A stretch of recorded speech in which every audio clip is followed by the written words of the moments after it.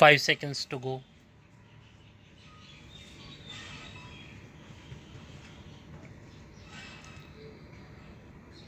Start. On the 25th May, the Prime Minister moved the resolution in this House asking the House to record its general approval of the principles, objectives, and programs of development contained in the second 5-year plan as prepared by the Planning Commission.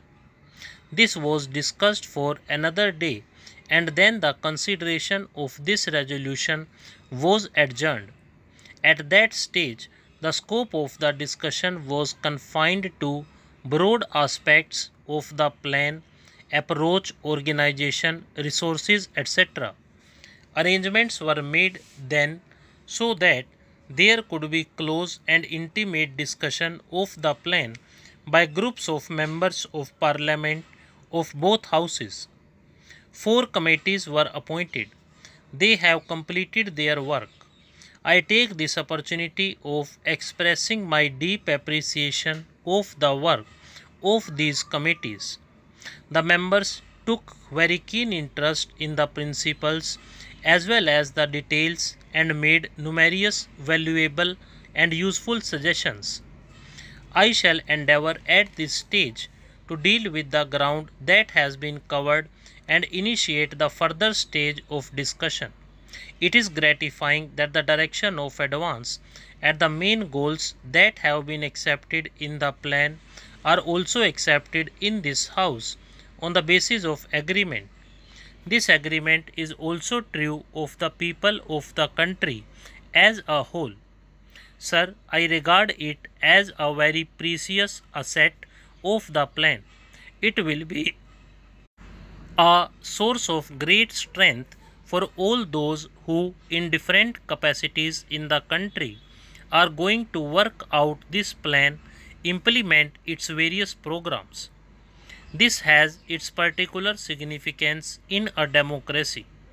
If there is no broad agreement regarding objectives, our energies would be frittered away.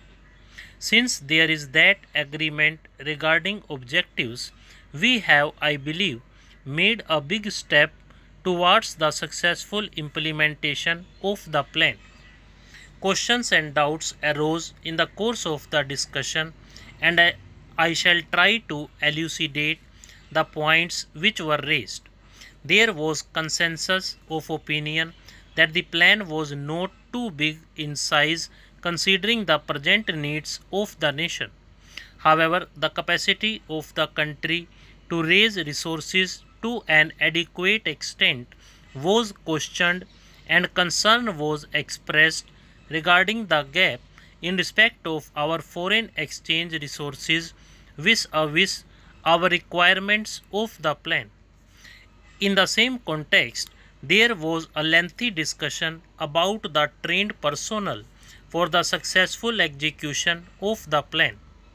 There was a certain amount of discussion regarding priorities, and a special point was made that while we are according a higher priority to industry in the second 5-year plan, the provision is not adequate, especially in respect of heavy industries. Further, it was stated that the provision for transport is out of step with the requirements of traffic which will be generated in the course of the implementation of the plan. I found there was a very great intensity of feeling in the House regarding unequal development in different areas, and a feeling was expressed that adequate measures were not being taken to redress this imbalance. The position, according to some members, was the same in respect of the question of rural areas vis-a-vis urban areas. Before I take up these questions, I would, if you would permit me, sir, like to say something about the first 5-year plan and incidentally about our approach to the entire problem of economic development. This question of first 5-year plan figured fairly prominently in the discussion in the House. Members offered their own assessment of the achievements of the plan and of the failures. No claim is made that those achievements were very spectacular. In fact, as one honorable member pointed out, the report itself does not make any exaggerated claims.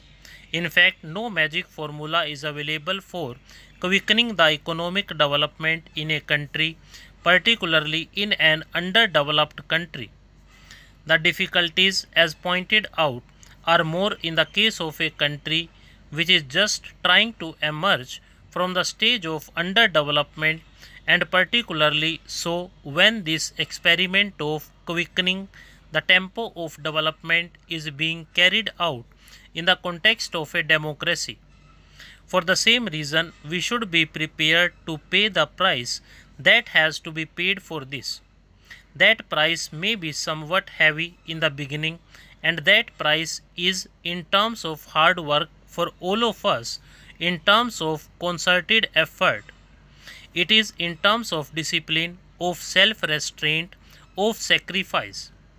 Let us be clear about that, because after all, what is the prospect before us?